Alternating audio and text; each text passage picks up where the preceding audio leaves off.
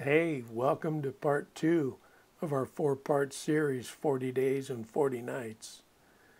The first one we went through was concerning Noah in the book of Genesis. This next part we're going to look into the book of Exodus. We're going to look into the account of Moses being up on Mount Sinai. In the book of Exodus, starting at chapter 19 and following, the Lord issued the Decalogue and other ceremonial laws given to Moses to the children of Israel. And they were to go over that. They went over it, and they all confirmed it, and they all agreed to it and said, we'll do whatever the Lord wants us to do. And they confirmed the covenant with the Lord. And the Lord once again called Moses up to Mount Sinai in Exodus chapter 24. Because now the Lord was going to give that Decalogue back to them written in stone by the hand of God.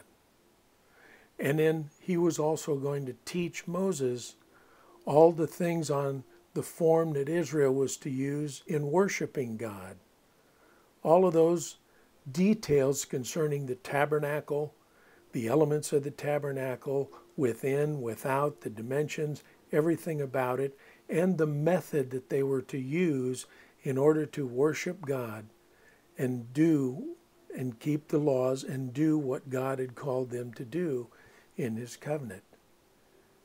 And as you know, the children of Israel said, great, all you needed to do is give us the rules and we can follow them and everything will be great. We know that ended up not so much. It ended up a roller coaster for years to come. But when we get to chapter 24 of Exodus, we find in verse 12 that the Lord said to Moses, come up to me on the mountain and stay here, and I will give you the tablets of stone with the law and the commands that I have written for their instruction. So then Moses set out with Joshua his aide, and Moses went up on the mountain of God, and he said to the elders, wait here with us until we come back to you. And in verse 15, we find that it says, when Moses went up on the mountain, the cloud covered it, and the glory of the Lord settled on Mount Sinai. For 6 days the cloud covered the mountain, and on the 7th day the Lord called Moses from within the cloud. To the Israelites, the glory of the Lord looked like a consuming fire on top of the mountain. And in verse 18, then Moses entered the cloud as he went up on the mountain.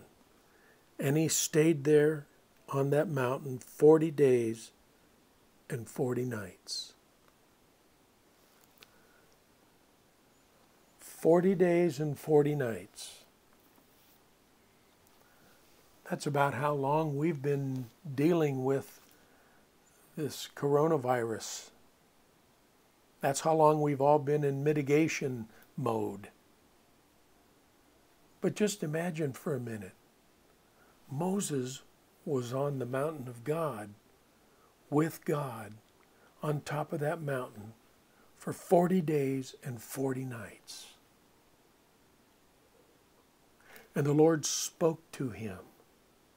The Lord communicated his word and his will to him and gave him those tablets of stone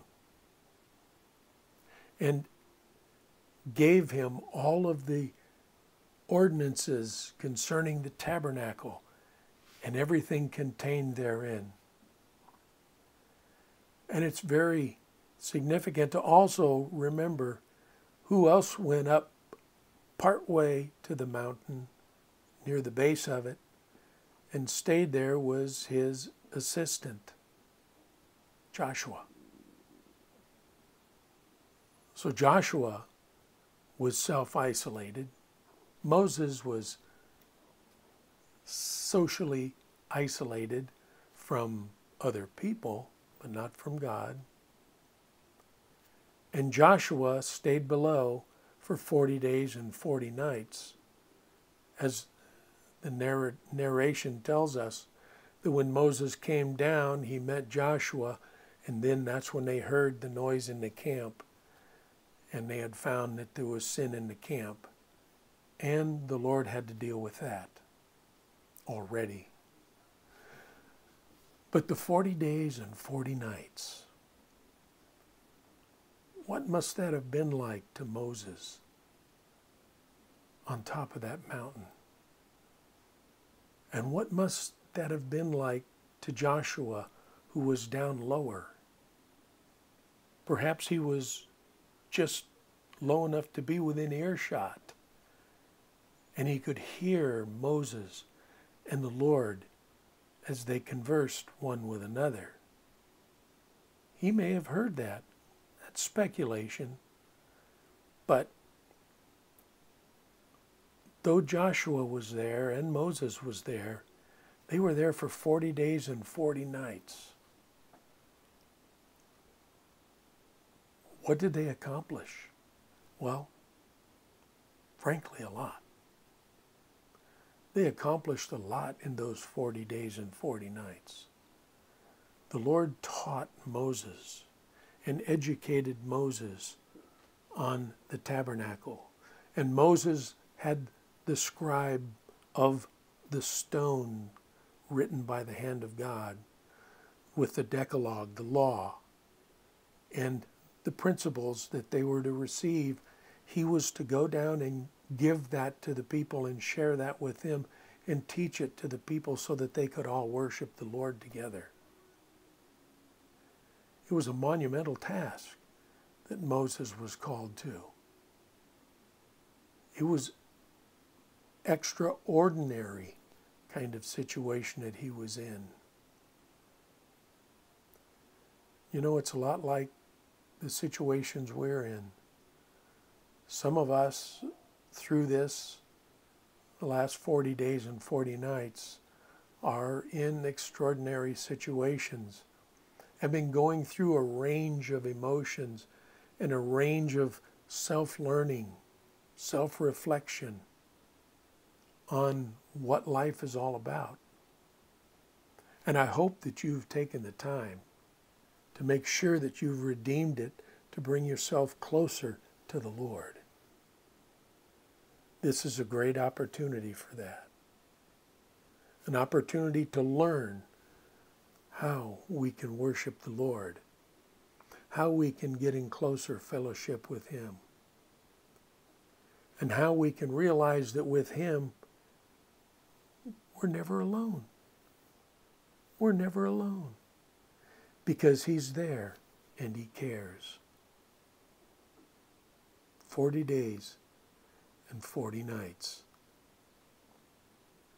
Think about it. Check those scriptures out yourself. Read further on. And allow the Lord to teach you what His Word has to say to you this day.